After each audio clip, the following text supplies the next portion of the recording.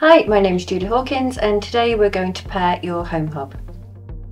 When you open the app, you'll see an icon that says Add Hub. Please click on this. On your Home Hub, hold down the Set button for 2 seconds until it flashes purple. And press Next.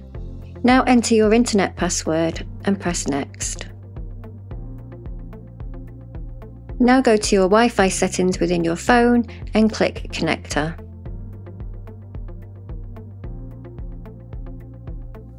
Now you've done that, go back to your Sade Connector app. Now your app should be syncing to your Home Hub. This may take a few seconds. Once completed, the LED light will turn blue. You will also receive a confirmation page. Click Next and now you can name your Home Hub.